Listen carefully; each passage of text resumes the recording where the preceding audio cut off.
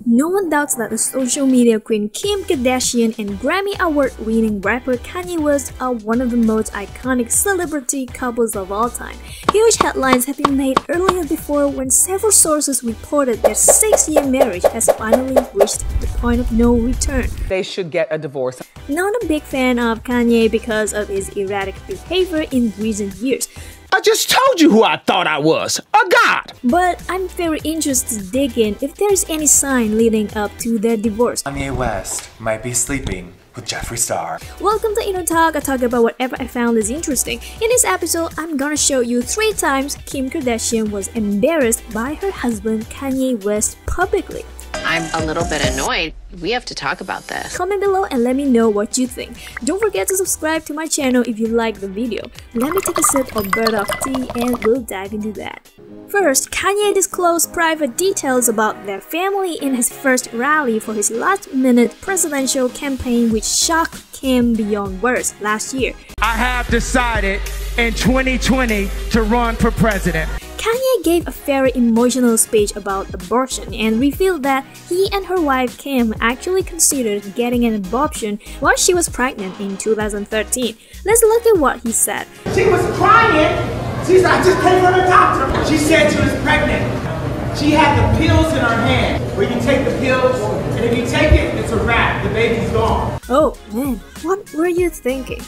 Publicly revealing Kim's personal life without her consent is very disrespectful, and I can't even imagine how their daughter Northwest would think when she knows her mom wanted to abort her back then. Second, what makes the whole thing even worse is Kanye made a series of explosive tweets just one day later. He accused Kim and his mother-in-law Kris Jenner of trying to bring a doctor to lock him up and suggest that the horror movie Get Out was based on his own life. Oh god, I felt very embarrassed for Kim's family. Kim was trying to fly to Wyoming with a doctor to lock me up like in the movie Get Out because I cried about saving my daughter's life yesterday, and many more. Even though Kanye deleted every tweet over an hour later, the Twitter rant has upset Kim so much. According to Entertainment Tonight ET, Kanye tweeting about the family and painting her as trying to lock him up has left Kim completely devastated, because that wasn't her intention and she only ever wanted the best for her husband. I seriously believe that Kanye's headline-making behavior in the second half of 2020 was definitely a deciding factor of their divorce. Why? Because embarrassing tweets just never stop. Cause I'm getting hungry, time for my lentils with tomatoes, onions, and paprika. Finish my lunch first and we'll talk about the third part. Okay, are you ready?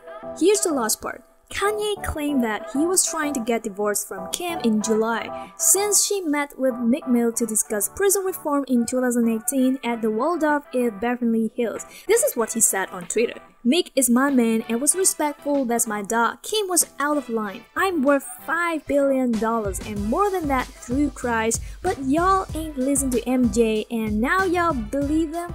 Apparently, Kanye was jealous over the fact that her wife Kim earned glowing praise from Mill in 2019 when he called her a friend and hailed her for doing a lot of good work on prison reform. A source told ET that Kim takes her career, businesses, and image very seriously, and Kanye's actions have already affected all aspects of her life. Everyone knows Kanye was diagnosed with bipolar disorder in 2016. I hate being bipolar, it's awesome. As his wife, I think Kim already did her very best in saving their rocky marriage. Despite all of his behavioral outbursts, she still chooses to openly defend for Kanye on Instagram. Those who are close with Kanye know his heart and understand his words sometimes do not align with his intentions, but it takes two to make a marriage work. As Tony Gaskins, a motivational speaker, author, and life coach has once said, you can't save a relationship unless both people are equally invested. It takes a joint effort to make it work. One person trying will never be enough. If you were Kim, would you file a divorce anyway, or would you give Kanye one more chance to work out the marriage?